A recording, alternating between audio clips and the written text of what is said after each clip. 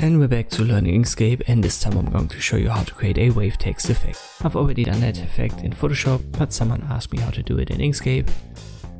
Let us first create some text. You can use any font that you want, but make sure it's a bold one. So it should be a thick. I'll size it up holding Control, then I press Ctrl D to copy it, and I put the copy to the top. I'll work with this one. And now we use the tweak tool. You can resize it right here with the width. And then just drag from left to right to get these waves.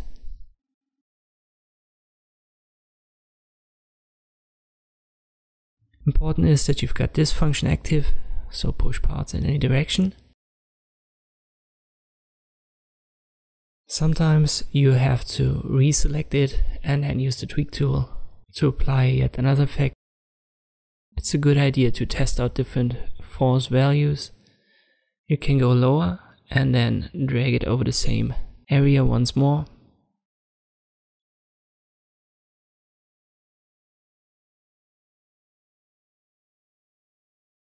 When you have it too high and you drag left to right and afterwards right to left, you can see that it transforms the entire text element, so you don't want to go too high with the force. It's much better to have a low force and then go over the same area multiple times, so like 20 in this case. And for me a width of 3 is fine in this case, and the text isn't fully transformed with that force.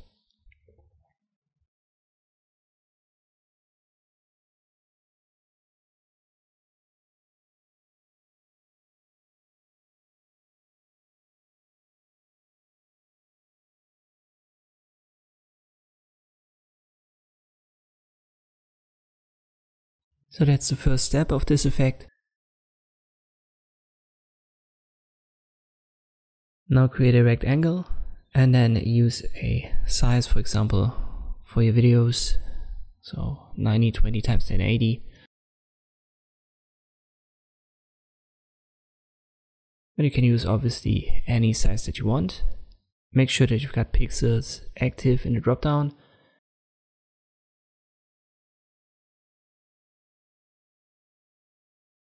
Let me give that text a different color, and I'll put it on top of the rectangle and I'll size it down holding Control.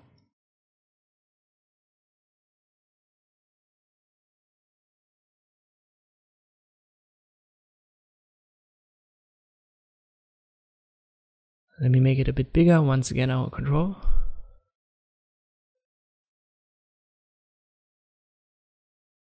And now I use the one that I've got on top, so this one, the copy. I'll give it a different color as well, put it to the top. And I want to have it bigger as the rectangle.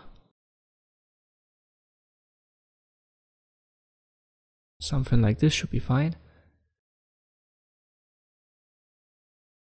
Let me copy the rectangle, pressing Ctrl D. Then I'll select everything else, object, align and distribute, and I'll put it to the center.